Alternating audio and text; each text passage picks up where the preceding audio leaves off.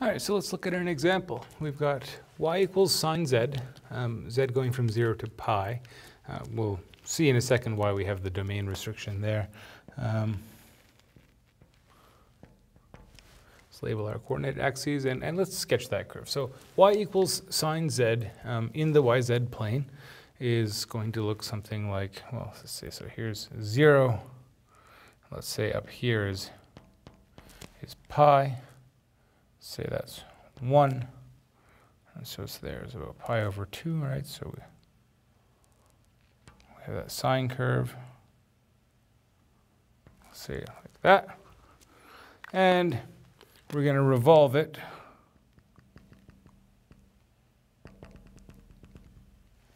about the z-axis, right? So we're going to go around like so. So our circles are like this, right? And so now we're revolving about the z-axis. So that means our circles lie in planes that are parallel to the x, y plane, right? And so that means that our circles should look like x squared plus y squared equals, and now the radius is always a function of the variable corresponding to the axis we revolve around, which in this case is the z-axis, right?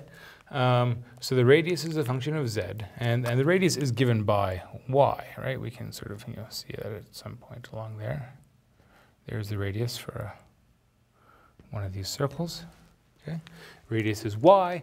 Y happens to be, for this curve, sine of z, right? And I guess we should be squaring that. Right.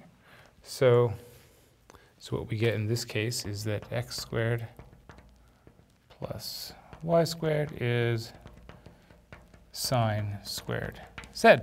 And that's pretty much the whole story for this, right? Now, of course, if we didn't put the domain restriction, we would just get a whole bunch of these surfaces, one after the other, and also going down, right? You get like a kind of a string of beads. We want just one of them, so we have that domain restriction. And I guess, we really should kind of maintain that domain restriction for our surface as well.